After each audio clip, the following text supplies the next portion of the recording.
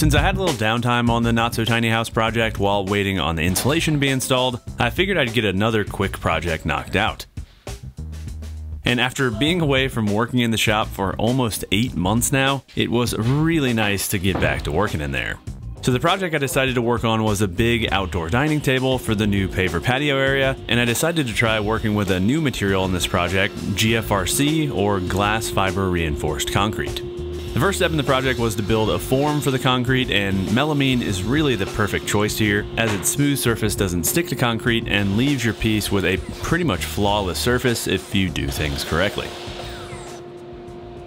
So after cutting the pieces for the form to size at the table saw and miter saw, I could get the form assembled using screws.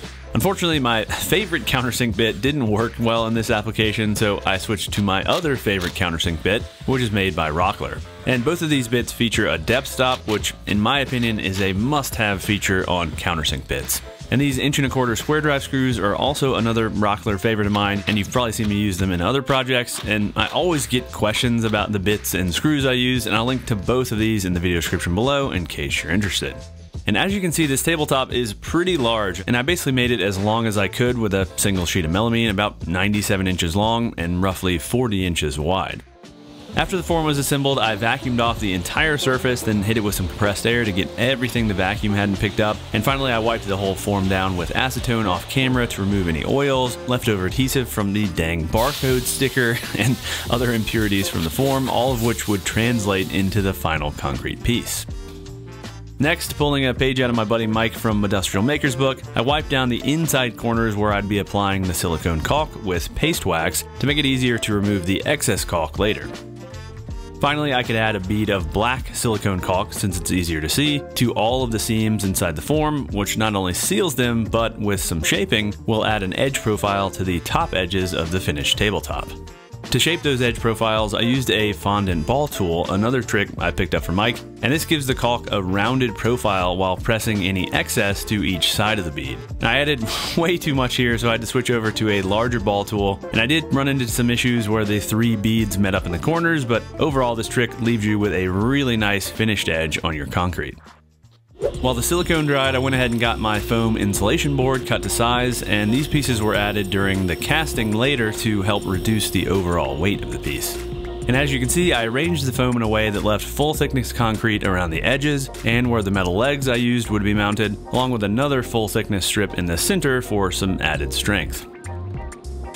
I left the silicone to fully set up overnight, and the next day I came back and peeled away the excess caulk, which was super simple since that fondant tool leaves a clean line between the excess and the corner bead. You can also kind of see in this shot some of the wrinkling towards the corners that made it through to the final piece, and it was nothing major, but I would try to avoid this more on future concrete projects.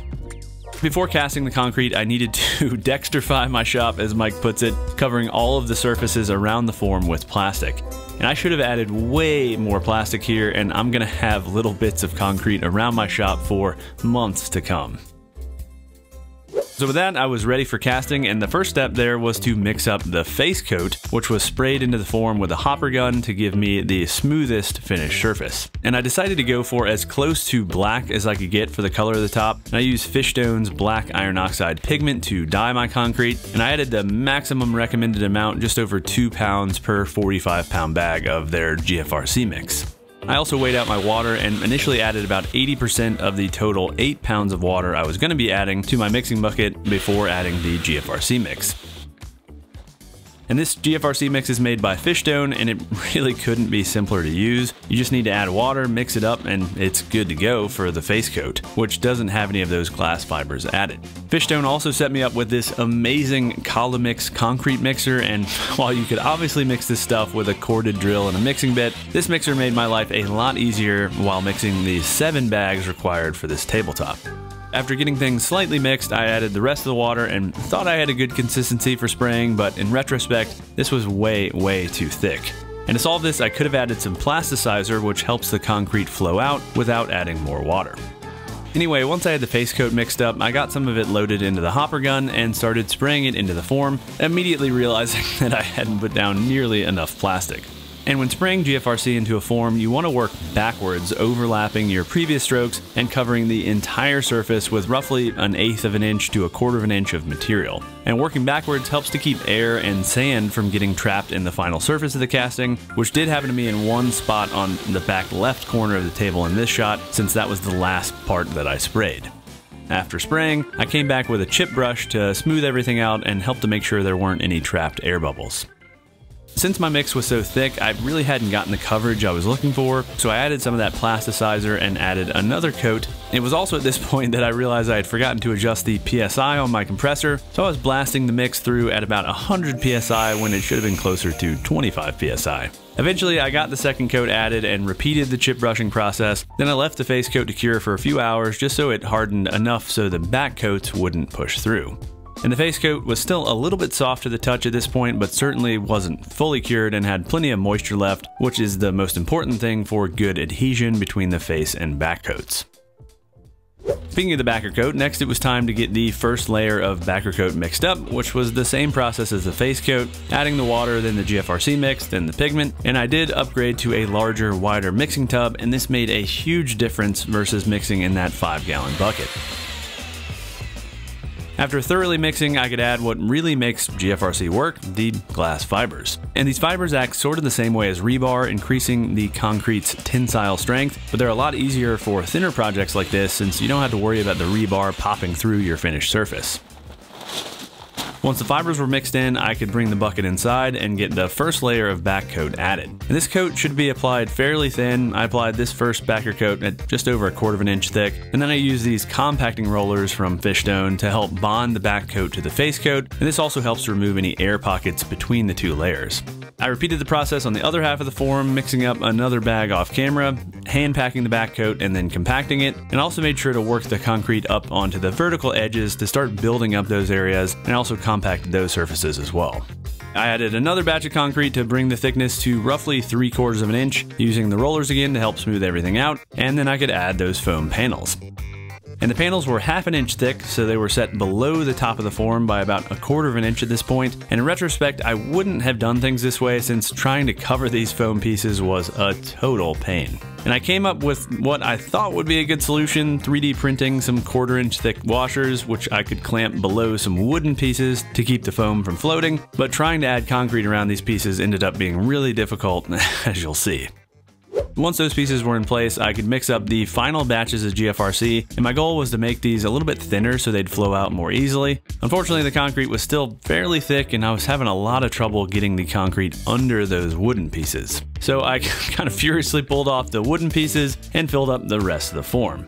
And it was at this point that I realized I didn't really have a good way to smooth the back surface since I don't have any trowels here at the shop that are big enough. So I tried something I knew was kind of a no-no with GFRC, screeding the surface, and as you can see, that really only made things worse. So at this point, I probably could have gotten the surface a little smoother using those compacting rollers, but I was kind of at my wit's end, so I just threw a piece of plastic over the piece and called it a day.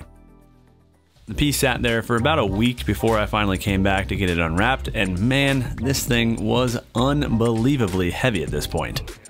I guess that shouldn't have been surprising since I used 7 45-pound bags of concrete plus 8 pounds of water for each bag, most of which was still in the piece, plus the full sheet of melamine for the form, so this tabletop in the form probably weighed over 400 pounds.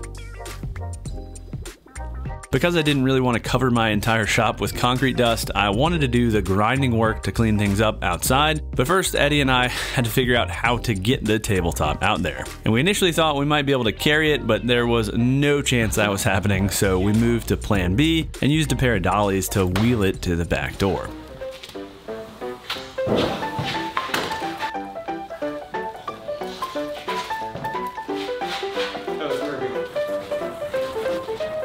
Since, of course, the area behind my shop is gravel, we had to get a little creative and used a few pieces of plywood to allow us to still use the dollies outside. Finally, we made it to the sawhorses, but it was still a little questionable whether they'd actually hold the weight. Thankfully, they did, and I even hopped up onto the table just to make sure they weren't going to collapse while I was grinding the top and land on my feet. With that, I could get masked up and start the arduous process of grinding the bottom of the table. And I used a diamond cup wheel on my angle grinder here, the same thing I used on the concrete guitar I built, and this thing cuts through concrete like butter. I started by removing the excess from around the edges of the form, since I was going to use the form itself as reference to flatten the areas where the legs would mount, and then I went around and knocked off any of the sharp pieces, since the last thing I wanted was someone to cut their legs when sitting at the table. Once that was done, I pulled out a level to use as a straight edge and started flattening the areas where I'd be mounting the metal legs. And I marked out these areas using a Sharpie so I didn't have to spend all day grinding, and thankfully I didn't actually have that much work to do to get things cleaned up.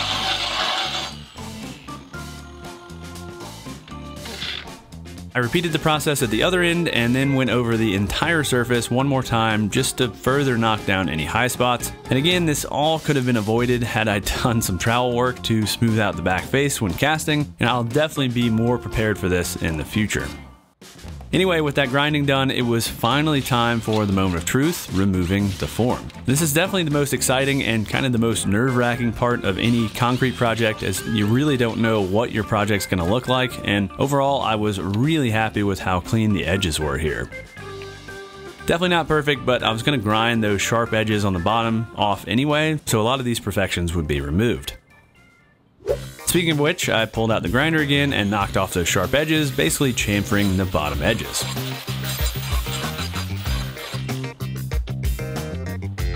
Once that was done, I blew off any excess dust, and then it was time for kind of the real moment of truth, flipping the table over so I could see the top. Thankfully, this went smoothly and the sawhorses held, and kind of unbelievably, the top surface was incredibly smooth. One thing you might be noticing is that the tabletop actually started to sag. I think because it wasn't even close to fully cured, so I ran inside and grabbed some 2x4s to throw under the top to support it. And thankfully, once the top was up on the 2x4s, it flattened back out, but you definitely want to support it in the middle while it's curing. Next, it was time to polish the top, which helped even out the color and smoothed out the transitions around the edges. And for some reason, I decided to start with the lowest grit in this set of diamond polishing pads. I didn't really know if the grits corresponded to kind of sandpaper grits, and the lowest grit was 50 grit, and this was way too low considering how smooth this top was already. This 50 grit pad left some scratches that were a real pain to get out. I ended up spending a lot more time polishing than I really needed to because of this. In retrospect, I probably would have started with 200 grit pad if I had to do it over again. After polishing, I left the top to dry out and continue curing for a few days, and it was time to seal it. And I used another Fishstone product here, their U-Seal concrete sealer, and it's a two-part mix that you then dilute for the first few coats to help it soak into the concrete more readily. Once it was mixed and diluted, I rolled on the first coat of U-Seal, starting on the edges, and you can see how quickly the concrete soaked this stuff up. And on this first coat, I left some kind of puddles in spots, and I would really try to avoid this, as some of these areas soaked in before I could get to them and are still darker than the other areas, even after all 3 coats of finish were applied. After applying the first coat, I dry rolled the surface to remove any excess sealer, which can cause mottling and unevenness in the color on the top, and then I let that first coat dry. I repeated the process for 2 more coats, diluting the sealer less each coat, and it is crazy to see watching back this footage how much this top was still absorbing on that last coat. This concrete was very thirsty. So for the legs on this table, I decided to go with these metal legs from Rockler here, and I was really impressed with their quality. I obviously could have welded these myself, but I was in a bit of a time crunch, and I think these are a great option if you're not set up to weld your own legs. Now, as you can see, I also decided to add an apron on the long edges of the table just to help support that long 6-foot span between the legs, and I used some 2-inch angle iron for this. To end up with the most strength, I decided to overlap the angle iron onto the mounting plate for the legs so that I could attach the aprons both to the top and to the legs themselves. Before figuring out where the aprons would attach to the legs, I got the legs positioned where I had left the top at full thickness and marked out the mounting holes on the table so I could drill them out later. I repeated the process at the other end and then set the angle iron pieces in place so I could mark out where I needed to drill holes to attach them to the top as well as to the legs themselves. I then headed over to the drill press to drill the holes, making sure to add cutting fluid to keep from burning up my drill bit.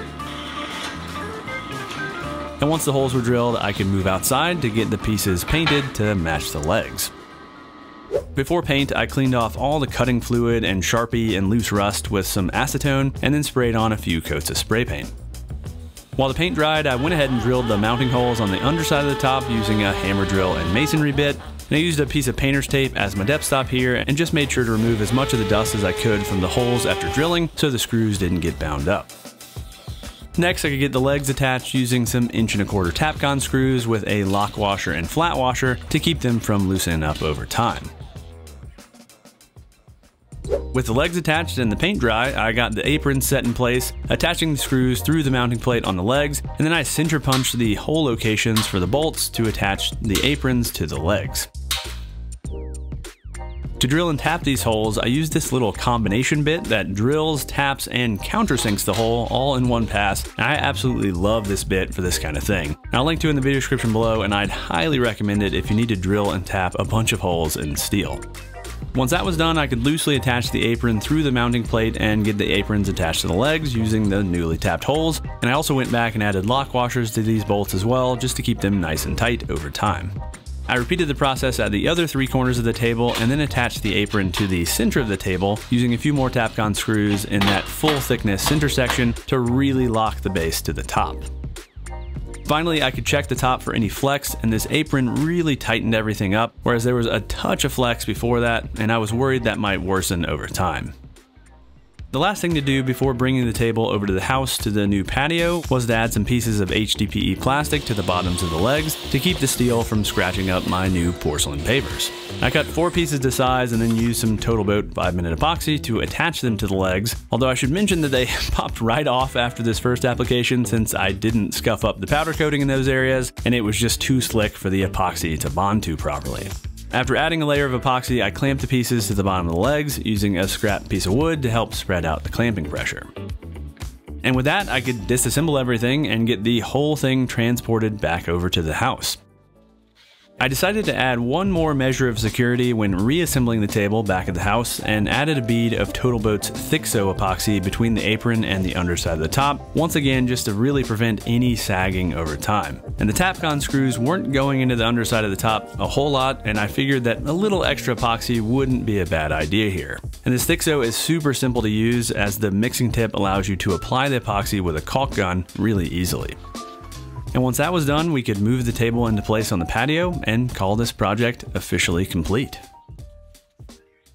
All right, hopefully you guys enjoyed this one. I'd say for my first GFRC project, this turned out pretty well, and hopefully all of my future GFRC projects will just get better from here. So again, I'll have links to all of the tools and materials I use throughout the video in the video description below in case you're interested there. Also, if it's your first time here, why not go ahead and get subscribed and ring that little notification bell so you don't miss my future videos. And last, I want to say a huge shout out to all of my Patreon supporters as well as my YouTube members. Thank you guys so much for your support. I'll have links to both of those programs on the screen and in the video description below. All right, thanks for watching y'all, and until next week, happy building.